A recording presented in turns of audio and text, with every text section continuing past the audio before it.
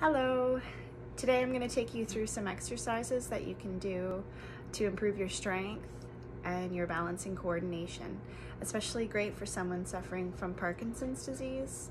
To complete this routine, you will need a chair, you'll need a ball as well, and a clear area free of obstacles, and a pair of shoes, and something comfortable to wear. Okay. The first exercise will be raising our inside leg. Make sure your hand is steady and stable on the chair. Your hips and your feet are a nice distance apart. You're going to raise your leg nice and slow and lower. You're going to do this 8 to 10 times on each side.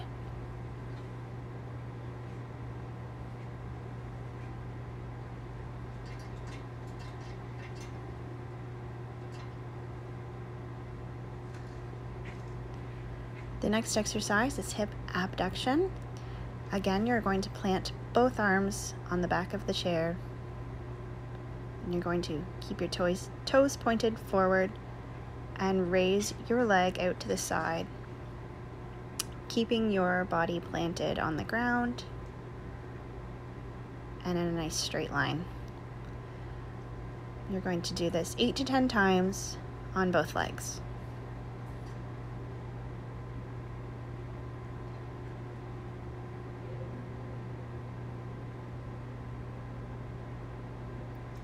Next exercise is a lunge, using the chair as a nice support.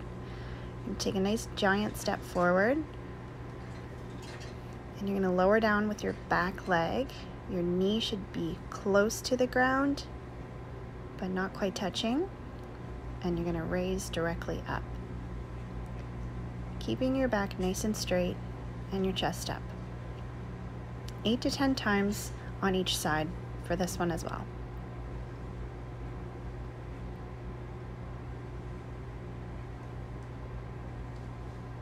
The next is a squat over the chair. Your hips and your toes should be pointed forward. You're going to lower back down right to the chair. Don't sit on the chair, but you can touch it to get nice and low.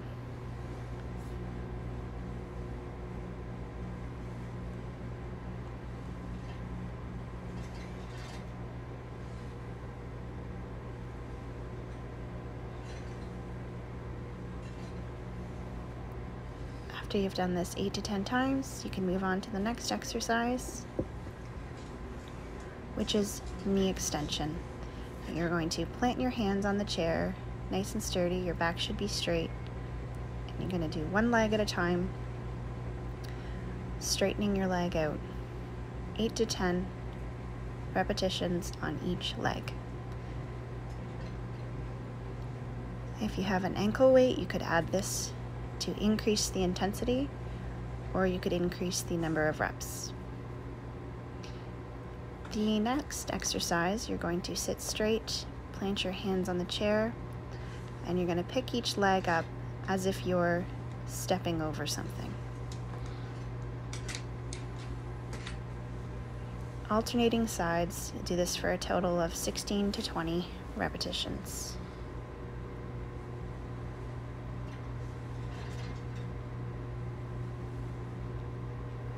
Finding a ball in your house or something a similar shape, you're going to sit back and you're going to twist from one side into the middle and to the next. This is challenging for the core. It's important to keep the back straight and in line, and your neck as well. Do this 16 to 20 times. The next exercise is our last. You're going to squat down with the ball, and as you rise, you can toss the ball against the wall. This not only challenges your legs and your core, but it also gives your system proprioceptive feedback. Okay, this concludes the exercise routine. You can always increase the intensity by adding resistance in the form of a band or dumbbells to many of these exercises. You can also increase the number of repetitions. And when you are ready, you can remove the chair and do it purely in a standing position. It is important to have an area free of obstacles when you do these exercises, as we want to prevent any accidents from happening. And please consult your physiotherapist or physical therapist for advice regarding these exercises. Thank you so much.